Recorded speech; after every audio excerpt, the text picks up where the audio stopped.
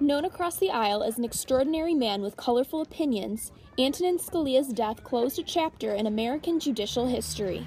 Nino Scalia grew up in a Catholic family and was nominated to the Supreme Court by President Ronald Reagan in 1986. His religious values and beliefs strengthened his ideology, making him one of the most outspoken conservative justices on the court. He never lost sight of the Constitution, what this country's all about.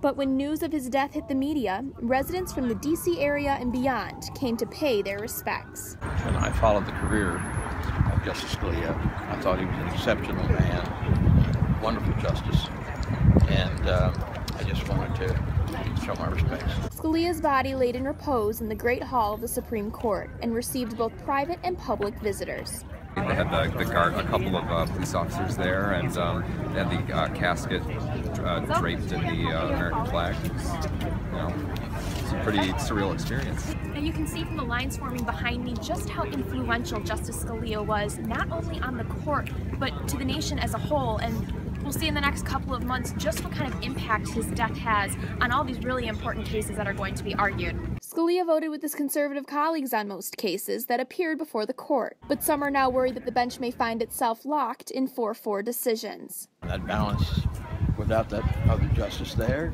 that balance is very tenuous. It'll go back to the lower courts. While others see his death as a landmark event and the end of a conservative era. In Washington, D.C., Michaela Colonna, Focal Point News.